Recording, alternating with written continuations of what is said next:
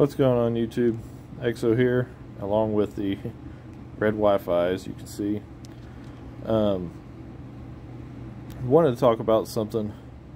I've already tried to shoot this video like 5 times and it just gets too rambly, but wanted to talk about something. But before we get into that, if you're coining still, use Aptoid. Links, instructions be in the description. Promo code 5, all capitals. That'll get you up to 25% back.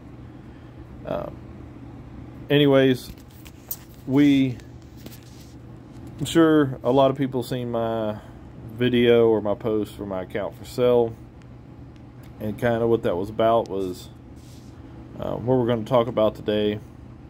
And I call it kind of knowing your lane. To me, Evony is kind of like a highway. You know, if you've got a 3-lane highway, generally your left lane is your fastest lane. People are going to go over the speed limit. They're going to pass people in that lane. So that's kind of like your whales and your krakens that are big spenders. Big spenders and big farmers. Middle lane is, you know, you're doing the speed limit. You might be doing 5 over, but you're not in, you know, a huge hurry. And I kind of see that as like the $500 a month up to like $2,000, $2,500 a month spender. But probably on the lower end, you know, the guy that's spending $500 to $1,000 a month. But every now and then do a full cake. And then the far right lane, here's your slow lane. You know, they're not in a hurry at all. They're probably doing the speed limit or under the speed limit. And those are your free-to-play to $500 spenders. Those are the guys that spend here and there, and red Wi-Fi again, but those are the guys that are spending here and there, and they're not really making it anywhere. And, you know, the left lane, the fast guys, generally, those guys have no issues making into Allstars. Is if they've got a decent team behind them, you know, they're definitely making it to Allstars. If not, they figure out how to solo their way into Allstars. And so, you know, I'm not really speaking to that crowd. The middle road guys, you know, they might be, I consider myself a middle of the road. I know it's crazy being 22 bill, being considered middle of the road, but I've got average buffs, you know, or, well, pre K45 I have average buffs. But,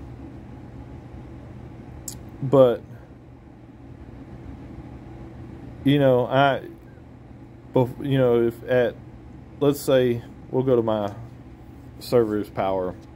Middle of the road is what I consider from rank 8 to, you know, some of these guys are a little higher, like Miller and Sky and Oasis. They're the top 3 coiners on the server, or all was at one time. They've all slowed down, but early on they've spent the most. So those 3 are kind of your left lane. Then you got the rest of us kind of in the middle lane that are rank 8 and up, basically. So some of us, so like Ministry and Xi, they kind of struggle every season to score enough points to get into All-Stars, because it's something like 25 to 30,000 points per BOC to get into All-Stars now. Well, at their size, as crazy as it sounds at 12 billion, their size, they just don't have the troops anymore, hardly. You got to have the troops, or you got to have the defense to take a dozen defense wins, and the troops to join some rallies to make it. And where I'm going with this is, like, these basically, like myself, early on I wanted to be like these top spending guys and being able to set rallies and have, you know, 2,500% attack on Archer and things like that. But I never spent enough to have that. I didn't have the gear, and I didn't have the rune stones to do the generals or the good generals, things like that. So I had to, you know, pick my lane. I had to go, okay, well, I'm not a fast lane person. I need to get in the middle of the lane and slow down a little bit. And when I did that, I feel like I went from being a little bit more of a selfish player, trying to be in the fast lane, to being more of a team player, realizing, all right, I'm a good middle lane player. You know, I can, if I have to here and there, my rally capacity is big enough, and my, you know, buffs are okay enough that I can hit the smaller players, 10 bill and under, and do pretty good damage. Some of the bigger players, you know, I can. It'll just take an extra rally or two. And then I think, so a lot of people just don't realize that, you know, you have to kind of pick your lane, figure out where you're at, and don't, you know, just don't try to, I guess, just don't try to be in a lane that you're not supposed to. The lower lane, I get this a lot because I post some videos on YouTube, and people are always like, oh, well, you're the YouTube expert because you make videos, or, you know, tease me about that stuff, whatever. And I'm no expert at this shit. I've played it for 3 years. I spent a lot of time early on deep diving into videos, old forums, old discords, things like that, because 3 years ago there wasn't the information that there is now 3 years ago. And luckily I was with a group. I started with a group of veterans that had played for several years already, that restarted, so they taught me a lot. And so I get a bunch of people asking, you know, I had one guy wanting me to come to his server. He was in C2, and he's been playing for about 3 years, and he's never been to Allstars, has no dragons, and he spent like $45,000 on the game, and he can't make Allstars. So I said, well, you know, send me some screenshots of your stuff, and, you know, what's your highest score you've ever made in BOC? And he's like, oh, I've scored like 10,000 points one time. And I'm just like, bro, you're dreaming too big. You spent the money, yeah, but you spent it poorly. He's not even K40. He's not big power player. Only could score 10,000, and only scored like one time 10,000. In C2, you got to score like 30,000 around to make All-Stars, Major League All-Stars. And he wasn't settling for junior or elite. He wanted to be a major. And I had to break it to him, like, dude, sometimes you have to take a step back and realize my group that I'm with aren't all motivated the same way. Also, I'm just not big enough. Like, looking at his keep, yeah, he spent a lot of money. And I can actually show you this guy right here, not Lock, 2.7 billion, K37, and he's VIP 17. Got a ton of money spent, you know, nearly as much as me. I just hit VIP 18, but I'm 10 times his size because I spent well, played well, and, you know, things like that. And that's kind of what this other guy, he's a slow lane player, but never took the time to have the mindset of, I'm a slow lane player. I'm not going to be able to make that. And instead of asking himself how to make that, He spent 3 years trying to figure it out, spent a bunch of money, and kind of ruined it. So he asked me what he should do, and I just told him, I said, if that's your goal, is All-Stars, I said, instead of spending more money on his keep and his server that can't do it, go out to another server and buy an account. And sometimes that's the thing to do is, when you're a right lane, the slow lane player, you have to realize you need to play this game for other reasons than All-Stars. Well, specifically Major League All-Stars. Junior League, now they've added Junior League and Elite League. The slow lane guys can make that. The Elite League's starting to get filled up with a lot of the old major players that are kind of slacking off. But you can still get into Elite, and you can still get into Major. Or, not, sorry, you can still get into Junior and Major League. Elite League. I'm getting tongue-tied trying to send these tiles. But I got to get my level 16 per day done. So if you're a slow lane player, you need to realize there's kind of 3 things that you can do. You can be become a boss killer if you enjoy that. Hunt bosses, kill bosses for your alliance. SVS, these guys that are around 3 to 5 billion power. That's kind of a nice, build you a good T1 wall, get the refines done, and you can have a lot of fun in SVS with that, because these big players like myself see say a 3 billion into swing without scouting, and then we run into your 500 million T1 cav and we lose and you win and you're ahead. We had a guy that did that, and he won us 2 SVSs in a row with his 2 billion power keep, or 2.9 billion, or whatever he is. He's not a big player at all, but honest to God, he scored damn near all the points for the server. Another thing those right lane players can do is, fill in, be a filler in Battlefield for your alliance.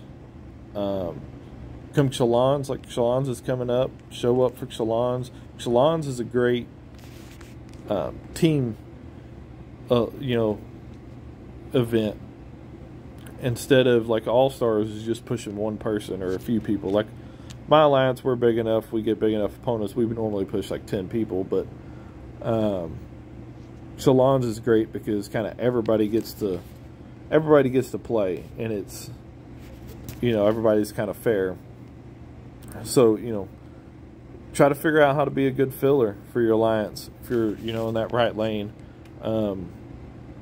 Or come to terms that you can probably make Elite League a couple of seasons and Junior League, not spend very much. Yeah, you won't get the dragon immediately. Yeah, you won't get that dragon immediately, but over a couple of seasons, and they're having All-Stars like every 4 months now or something like that. After a couple of seasons, you'll get the galaxy tokens to get laden. You can get the next dragon. The only other alternative outside of that is if you really want to be in a major league player, is look at changing servers. Don't. It sucks, I know it does, but it might be time to save a couple $1,000 and then buy a keep in a bigger alliance. All these other alliances, they've always got keeps for sale, in like RSP and NFG and things like that. And you'll get into an alliance that will be able to help you push, and you can buy a big K40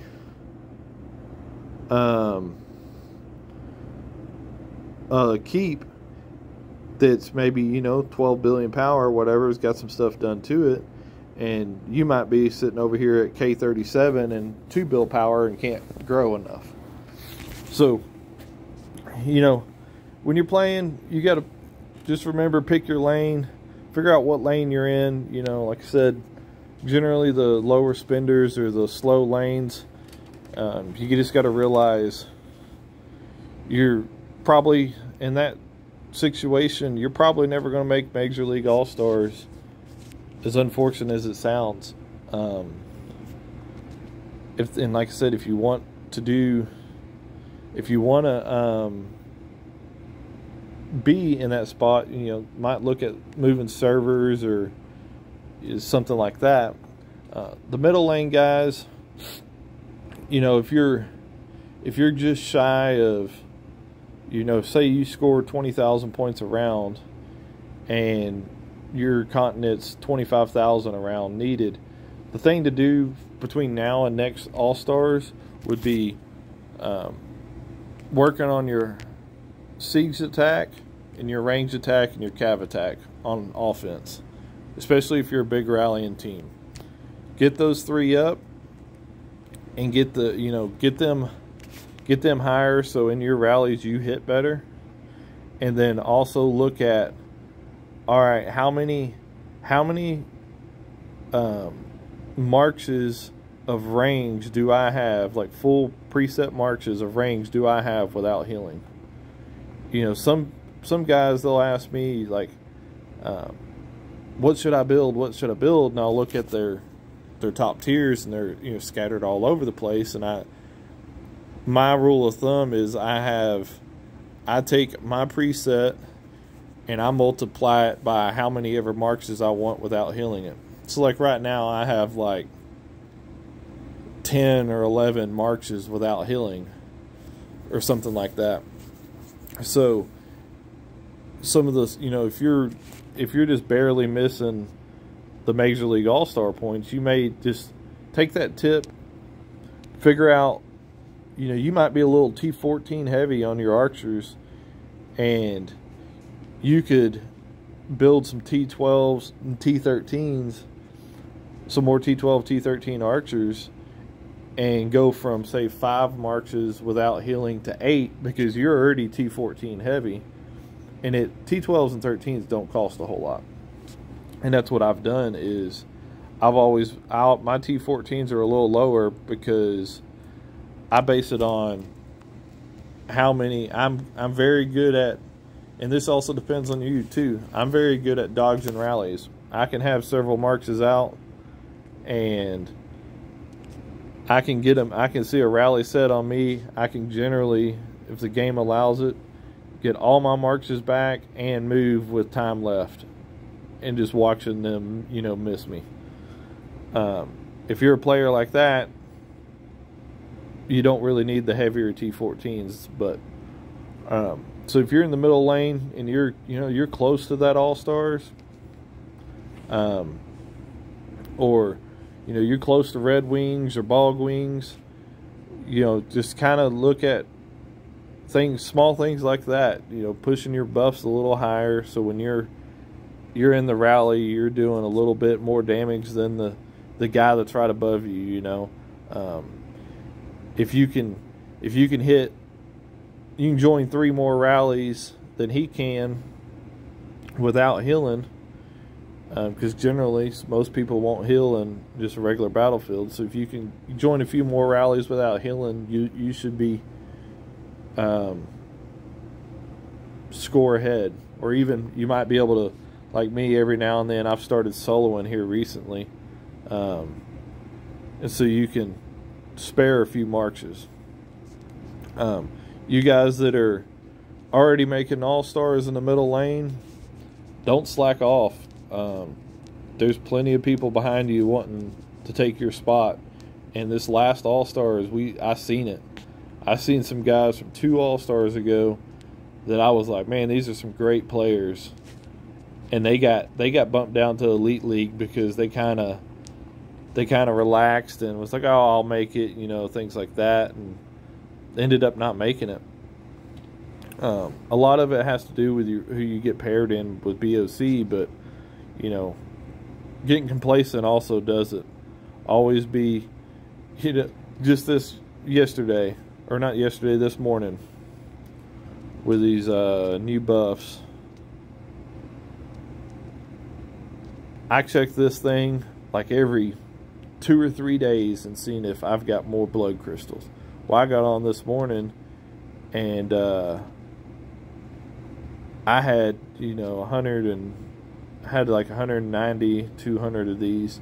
Well, I got on this morning and it was, I was level 19, and I was looking and I said, oh, well, I can get this 2.5%. I went from 10% to 12.5%. That's 2.5% is not much, but when I'm doing 2.5% every 3 or 4 days, 5% a week, things like that. And actually, I'm about to move over here because it's cheaper. I wanted to get this one all 20, so all these are unlocked. And next, I'm gonna move one of these to where it's a little cheaper. People are like, oh, a few percent don't add up, but in reality, it does. Just get them when you can. And like I said, strive to keep moving up. Don't get complacent. And if if you're stuck on an island, as some people say, and I'm gonna say this as like the guy that was asking for help in C2, he's stuck on an island. He's the only one that wants to do PvP on his server because the other PvP guys quit, or they went to a server, they got rid of their account and they went to a server with better PvP. Well, now he's left and can't do anything by himself. So don't be on that island. Try to get off the island, even if it means leaving your keep behind. Or you don't have to get rid of it. You can still play it, but get you a keep somewhere else to where you can be more competitive. Hopefully this wasn't too much of a ramble. Like I said, I've recorded this several other times and it was way more of a ramble. But just the state of the game right now. I know I had my keep for sale. I kind of did that because I got caught up trying to be in the fast lane. And then K45 come out. I got excited. And I was like, oh, there's no way I'm going to be in the fast lane because I can't keep up with these guys. Because so many people went to, straight to K44, K43, 42, 41, whatever. And I'm not able to do that. I just don't have the stuff to do that. And even if I do get K41, I really can't do a whole lot as far as the Military Academy 6 because I don't have the tactics because I don't spend enough. And I'm not willing to spend enough anymore. But I kind of took a step back. I had some offers on the keep. Some really low, some okay. But I kind of took the step back and was thinking about it. And I was like, I love regardless of the updates, I love the game. I'm going to miss it. I already was already thinking, well, if I do sell, I can fill in, battlefield here, battlefield there, blah, blah, blah. But then I just started thinking, yeah, you're going to do this, you're going to sell, and then in a month from now, here I am going to be rebuilding a keep, or I'm going to be trying to buy a keep. So why sell when I know that's how I'm going to do? So I just kind of spent a lot of time to myself and reflected and, decided, all right, get out of that fast lane, or, stop trying to keep up with the fast lane. Come back down to the middle lane, slow it down, get into the pace that you're supposed to be in, and have fun with that. And that's what I did. And Saturday night we had a great battlefield. I think I took, pretty sure, let me look, I took second place, I believe. I was first for a while, and then they sky passed me. Yep, I took second place. Sky passed me because OFA had a hard on to try to zero everybody, even though they were losing. And so, Sky being 10 billion bigger and things like that, he scored a little bit more. But yeah, just remember, if you're getting frustrated, kind of pick your lane. Maybe take a step back evaluate where you're at in the game, and like I said, just pick a lane and figure out where you're supposed to be. You know, not everybody can be the top 1%, and not everybody should be. So just figure out where you're supposed to be and enjoy it. Remember, it's just a game, guys. It's not. I know a lot of us live for this shit, but end of the day, it's just a game. And I have to tell myself this. I get stressed out about it all the time, and it's supposed to be fun. So that's why, you know, I take breaks here and there, and take a week off, and, you know, take a couple battlefields off, or only show for Battlefield or things like that. So, but anyways, anybody's got any questions, comments, drop them in the description or comment box below. If you like the content, I'd appreciate a subscribe and a like. Share this with your friends. I'm trying to get up to 1,000 subs, and once I get to there, I'm gonna have we've got some plans coming, so I'll fill y'all in maybe next video or the next one on what I have ideas for that. So I'll catch y'all later.